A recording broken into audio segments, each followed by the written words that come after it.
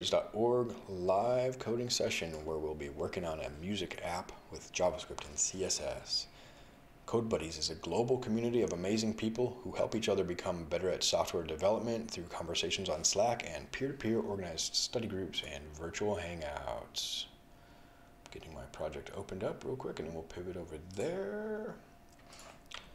And I need to close out a couple of other tabs, but in any case, go live and pivot over. We're just working on a Quaker CMS project. I'm not very fast at pivoting. And let me get the GitHub link up here.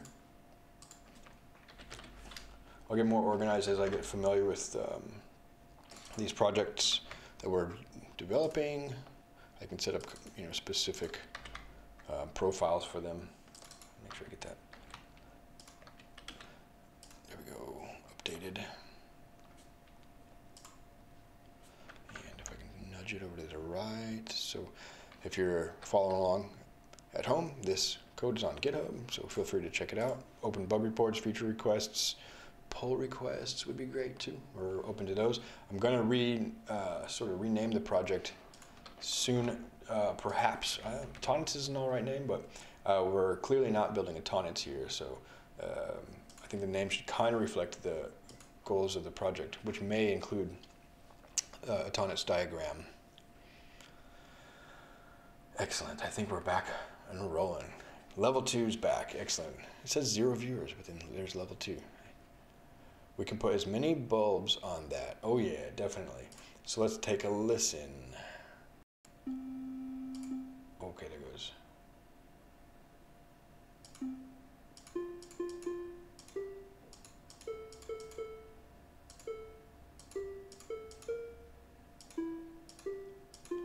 Yeah, we did it.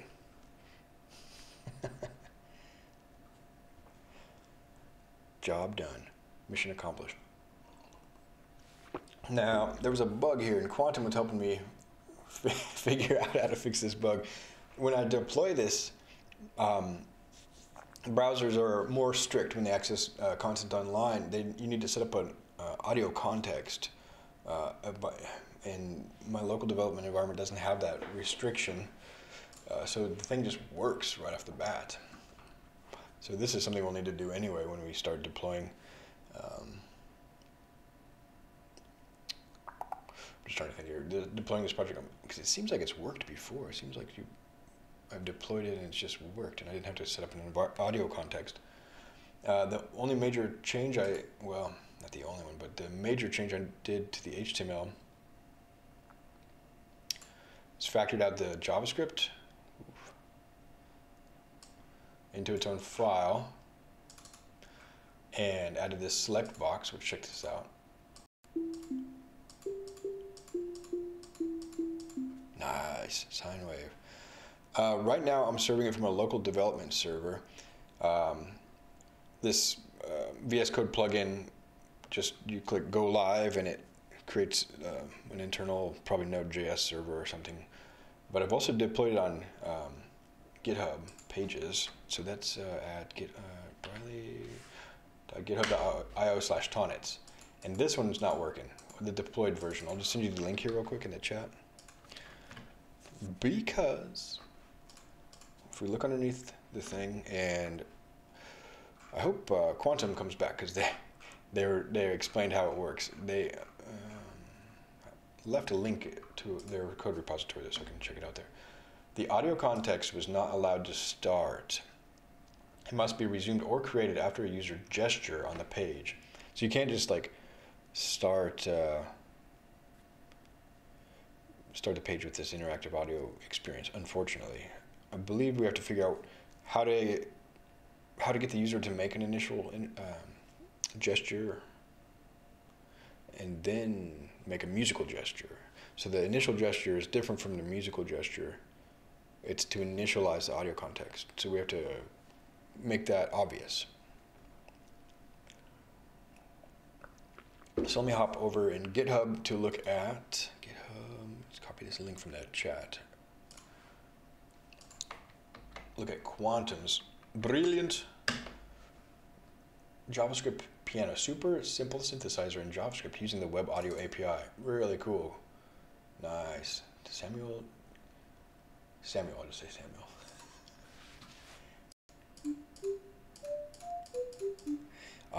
Can you hear?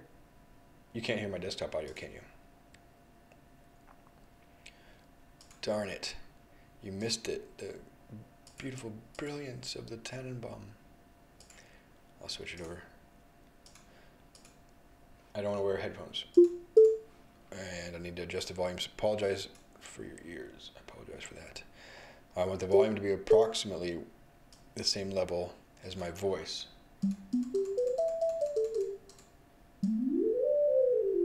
That's not too bad, is it? Is that too noisy? Okay, good. Yeah, did I blow out your speakers? Sorry about that. Okay, good. And here is, oh yeah, of course you can hear the music through my microphone. Nice. So are you getting echo, by the way? I haven't actually, if you were getting echo, I'll put on headphones.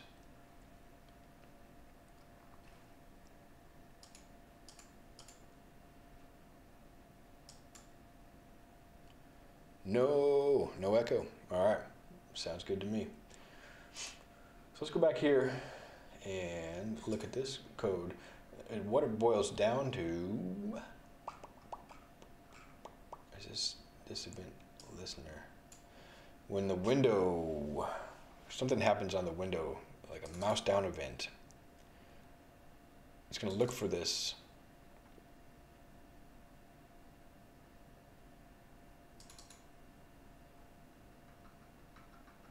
And bind the sound to it.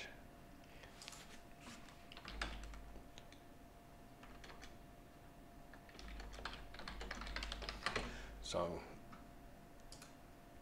I'm thinking this has got to be resolved at the library level.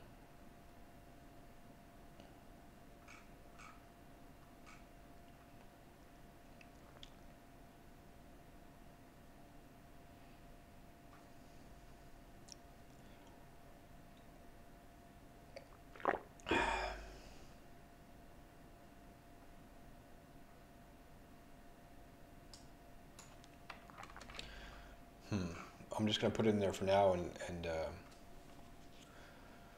see how it works. That's a clean suggestion.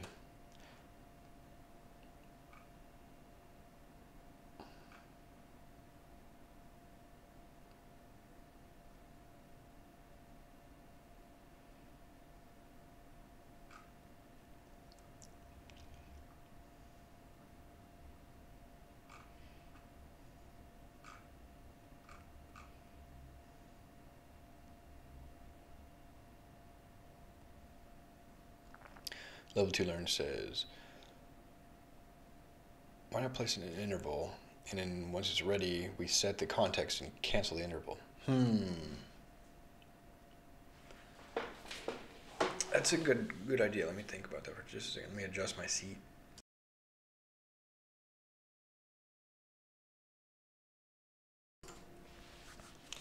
Okay, and I got about probably 15 more minutes, and then I'll take a break and eat some dinner.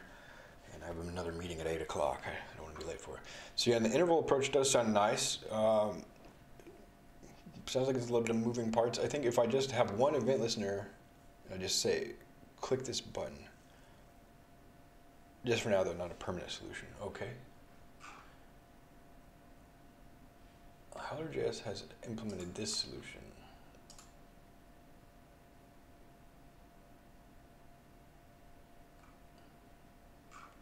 Well, that's quite a solution. Let's take a look at Howler.js. I'm just curious now. Oh, I think this one's more geared towards like playing audio, not like the tones and synthesis. Yeah, you play waveforms and things. Radio and spatial and audio sprites. Which might be cool if we had like a mixer or something to this project where you could you could use your own little waveforms and sequence them or something. But yeah, so it's like WebM, MP3.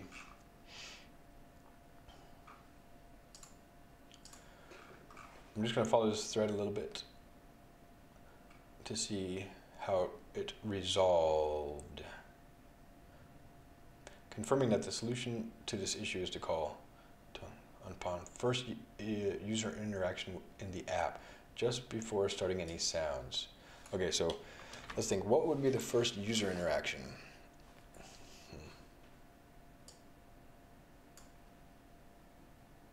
If we go to the JavaScript.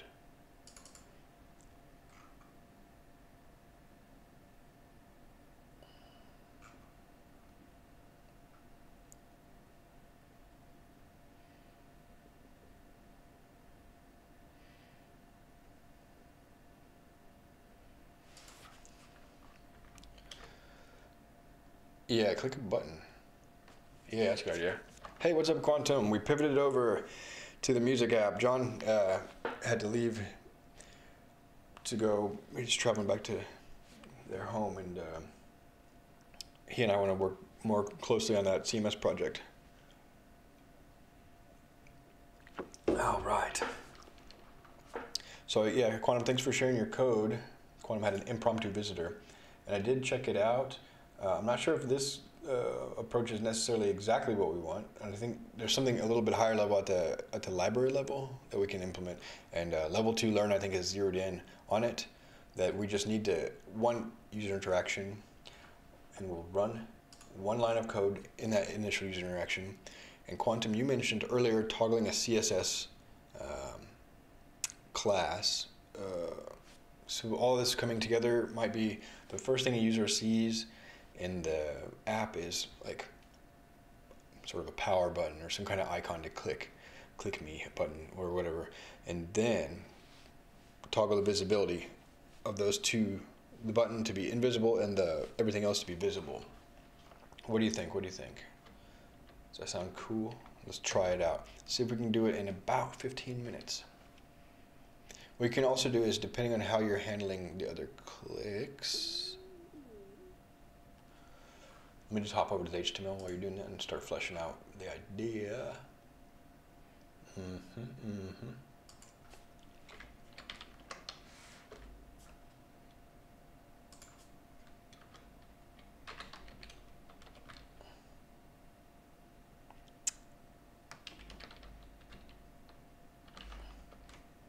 I'll put everything inside the music UI.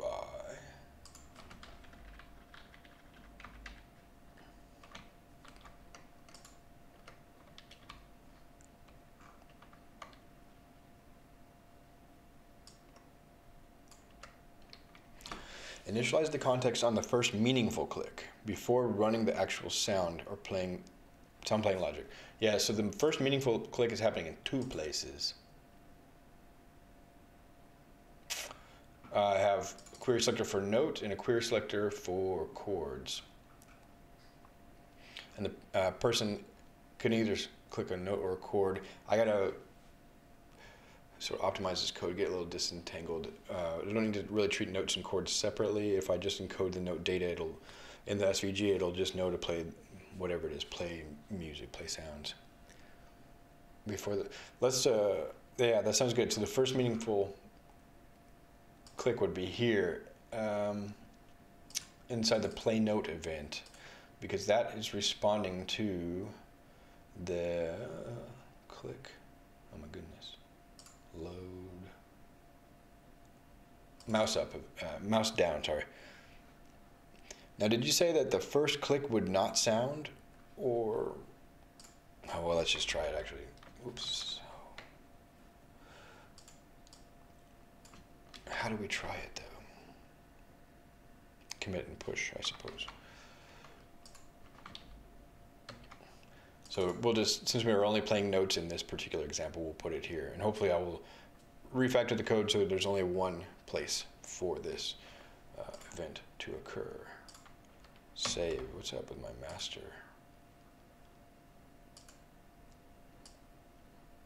I don't think I've committed directly to master.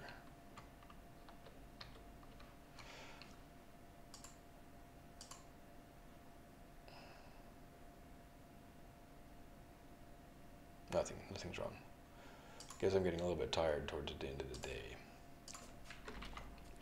Just for testing purpose, just call the function in the console. Oh yeah, of course, good point. Yes. Where are we? So, yes, I'm totally getting tired. For testing purposes, we'll call it right here. Promise. Pending. Ooh, it didn't work.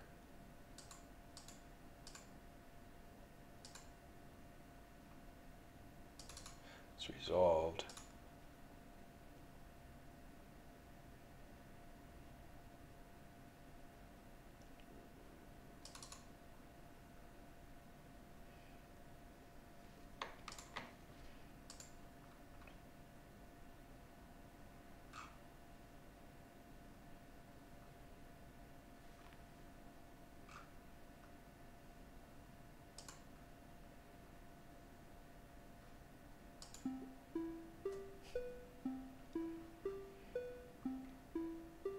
So that might work.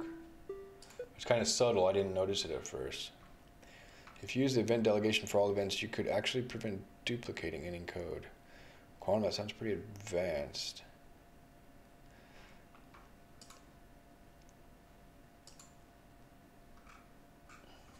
I don't use it.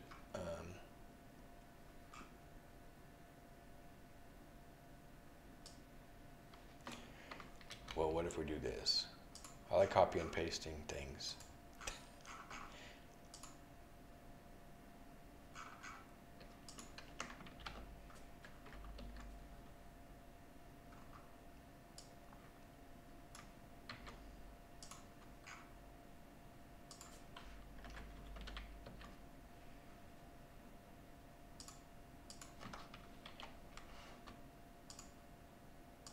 Oh, it's not working.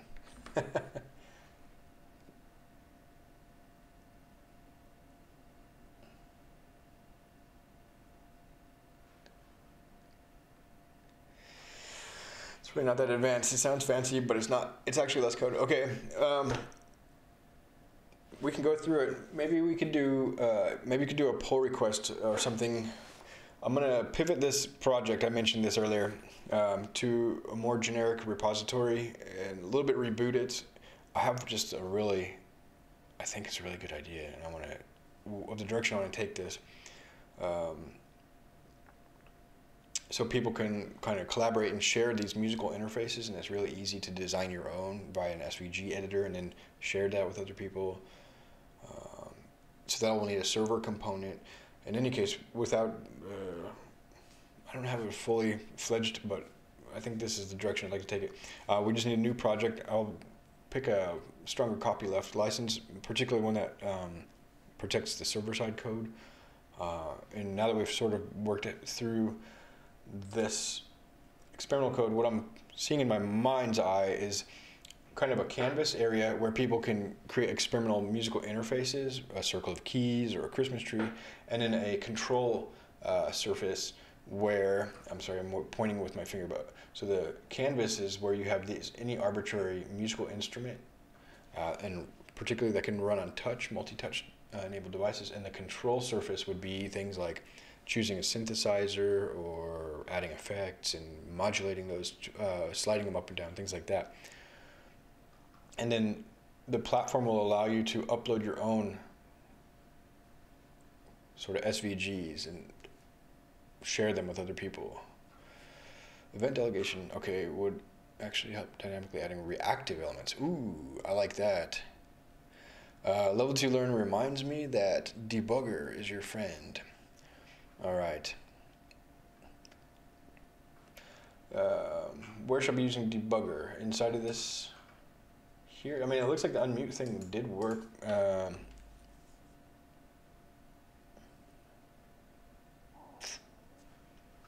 not sure how this library works. So yeah, that's sort of like my little epiphany I had today. I'm like, what should we be doing with this project? What is the point?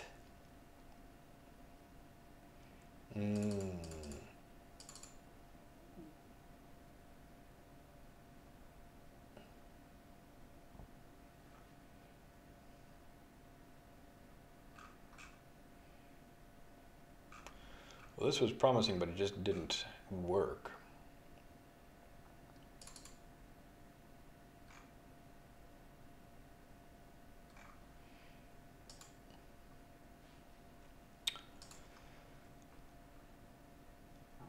allow pause on error if there's a button to click on the debugger that allows this. Oh, okay, got it. So should I put the debugger before or after this? Right there, basically. And somehow I think we're just going to use this, but it seems like this is a nice module. So I'll refresh the page. So pause the debugger.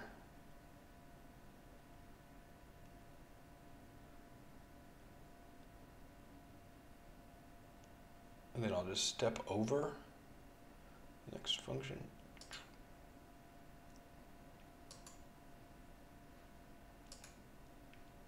Uncaught type error. This .context add event listener is not a function.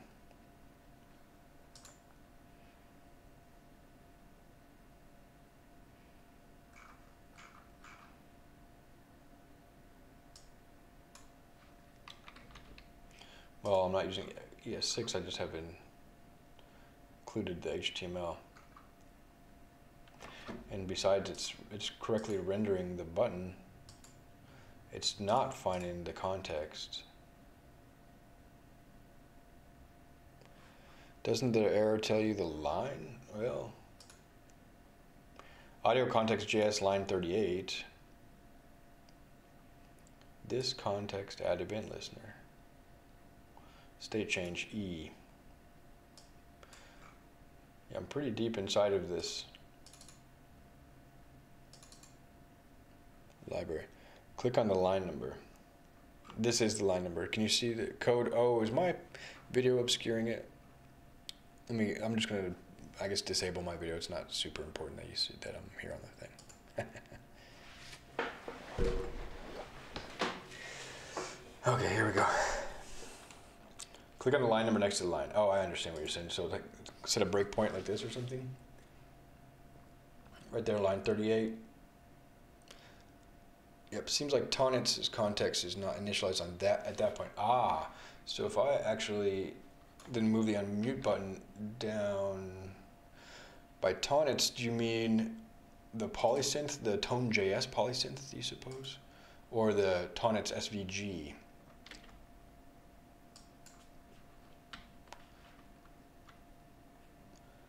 Level 2, I'm not sure exactly at what point you're responding to. I'll save it. Yes, to both. The tone library. Yeah, okay, cool. I think we're on the same page. Let's try it. And, okay, well, this is an improvement.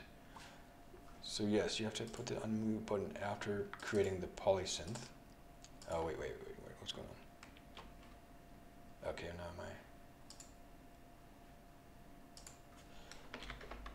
and then we're stopped on this line, so I think we're good to go there.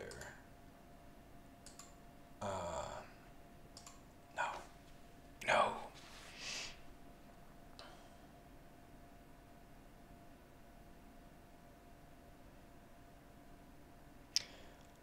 I should have studied the line. Well, there's 4 lines. At what point in the stack do you think I should go? The audio context 38 or a little higher in the unmute? JS. Don't go too deep. All right, so let's start right next to it. So we know line 3 is, we know what's going on there. Unmute. So unmute button returns a new unmute. All right. So it's trying to instantiate the unmute, which is looking for a new context. This context. And it then tries to add event listener. So context, and this is why you told me to put a breakpoint there so we can see what context is. Yeah, this is the issue. It failed to initialize the context because there was no user interaction. So we're right back where we started. And that's what this plugin is supposed to resolve. You need to call unmute button in an event listener. Use a button to click. Yeah, level 2, thank you for doing that. Mentioning that again. All right. So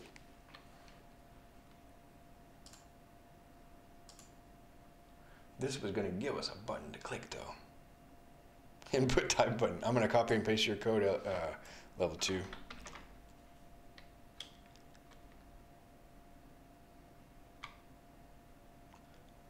Wait, hold on. Level 2 says Google it. Well, yeah, you can do input type button or button. Quantum. Ooh, look at this. But it's got a button. I don't understand. This is the little button in the upper right corner, the little dilly bob there. That is supposed to do it.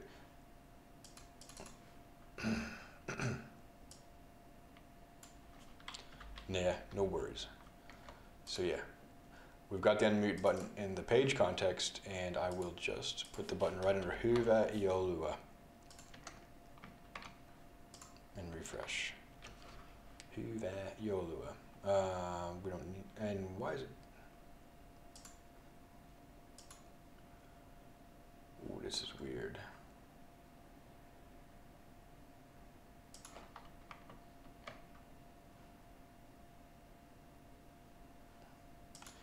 I think we're getting all mixed up with this. All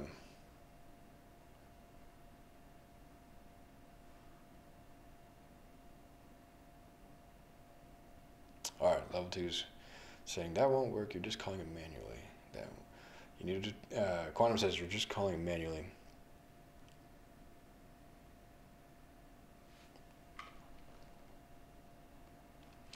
I think this unmute button library is maybe confusing the point. Let me just mute this. Let me just remove that, and we'll make our own function called enable audio.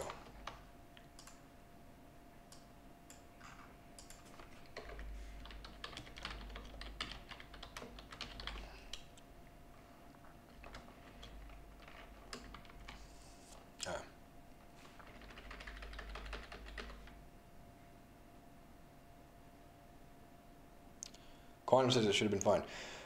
The way it was written, it should have been fine. Right here, the unmute button. Just need to call the unmute button in your Tonix.js script. Right, and so we're back to this. Inside you said of an event listener, right? So inside this.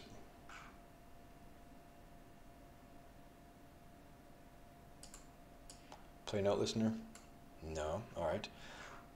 I did call it inside the Tonix.js, but at what point? It's already inside an event listener on the button. Yes.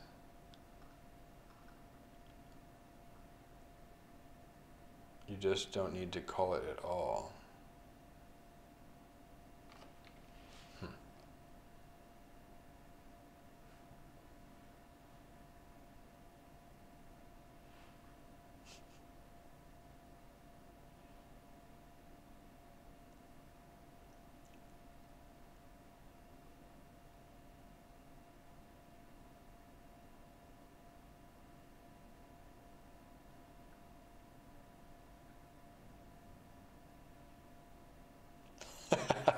Well, I'm not just going to copy and paste that. I'm reading that. That's quite confusing.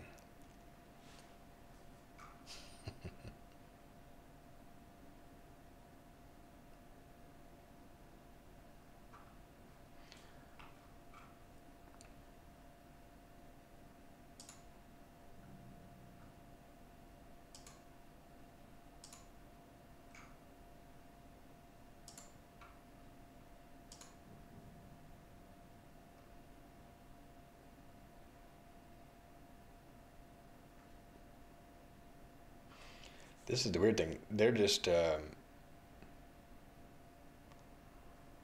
not even concerned about that. They just, oh, you know what? Might be different here. It's the import order. Actually, this might need to be imported after, I mean before. Unmute comes before tone.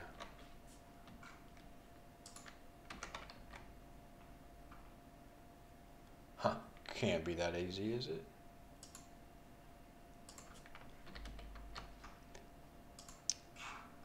Let's see. Let me just clean up.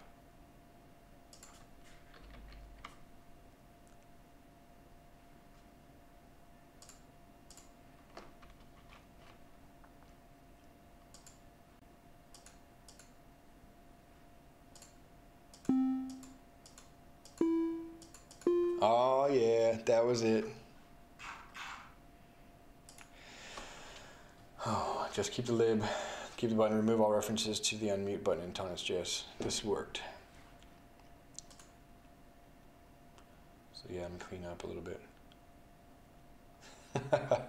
Yeah, let me commit and push this. Who wants to test it? I will clean up the code, commit and push.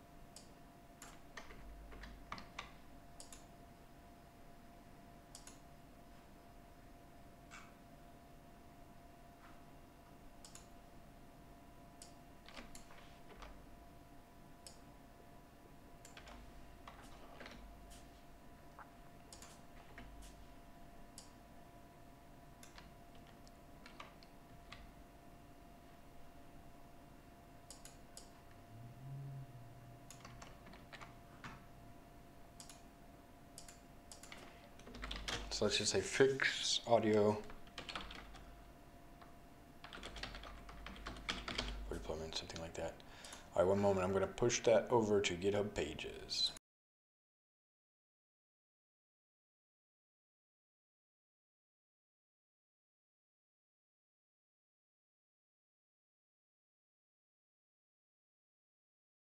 Okay, the library should be now deployed.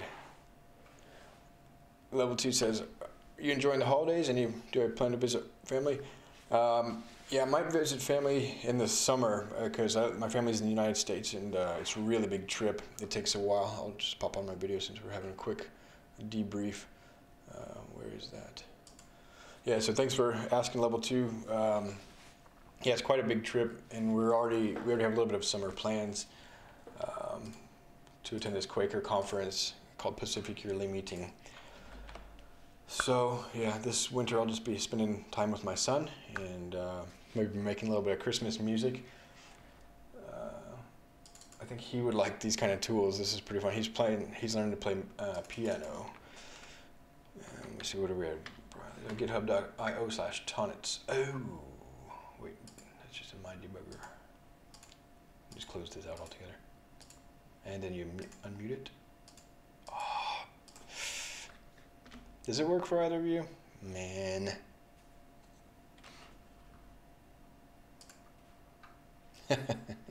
Yeah, so I'm in Finland, you asked. Not working, I get no error. Oh boy, man. Well, I have to run because this next meeting's in 10 minutes and I need a little bit of a break in between this. I really appreciate Level 2 and Quantum, the help and guidance you've been given on this project and the inspiration for trying new things. And yeah, I think maybe we'll get this to work in a little bit. I'll try to probably stream next Tuesday. John and I will be, I think, streaming next Saturday, and my brother Mike and I might be hanging out on Sunday. But I'll try to stream about 3 times this week. If you'll notice below the stream, I set up a calendar. I'll try to commit to those times so I'm a little more consistent and people can anticipate when this live coding will be online. But if y'all have a little bit of time, maybe clone this repository, see if it works locally. It should work locally, and I don't know why it's not working on the GitHub deployment. It's a little disheartening, but we'll figure it out. We'll get it worked out. So once again, this has been a Code Buddies Jam live coding session. check out the communitycodebuddies.org. There's a lot of people there, help you learn and new skills. You can also help other people along their learning journey, and there's several opportunities right now on Code Buddies to contribute to new fledgling open source projects, including this Tonnet's library. As you can see, this is pretty fledgling. So yeah, I hope to see everybody around the Code Buddies community. Thanks again for watching the stream, hanging out on the live stream today, and have a great